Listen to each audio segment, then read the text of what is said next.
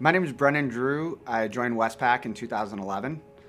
I grew up in Gurnee, Illinois, and then I ended up moving and going to school in Iowa before I relocated to Vegas after college. I grew up in the suburbs, went to a very large, diverse school, and my family's from a small farm community in Illinois, so I had this kind of dual upbringing between the two. Since joining WestPac in 2011, right out of college, this is the only career that I've ever done. At this point, it's really hard for me to imagine ever doing anything else, and that I can't imagine where my life would be if I hadn't made that decision in 2011 to move out to the West Coast. I get asked by clients all the time, why do I do what I do?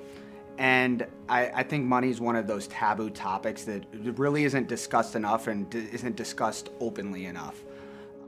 I want to empower people to have confidence in where they're at and where they're going. I think that far too often people don't feel like they're going to get to monetize or enjoy the blood, sweat, and tears that they put into their work and their life really on a daily basis.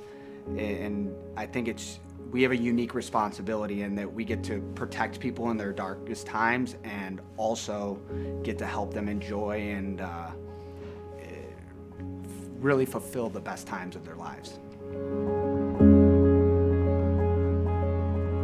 I run a national practice and have clients all over the country. The majority of my clients either fall into one or two categories. They're either high income earners or business owners in one way, shape, or form. I try to use a practical approach with my clients because one of my core beliefs is I should eat my own cooking. So a lot of the things that I'm discussing or that we actually implement in people's lives are things that I'm doing in my own business and in my own personal life.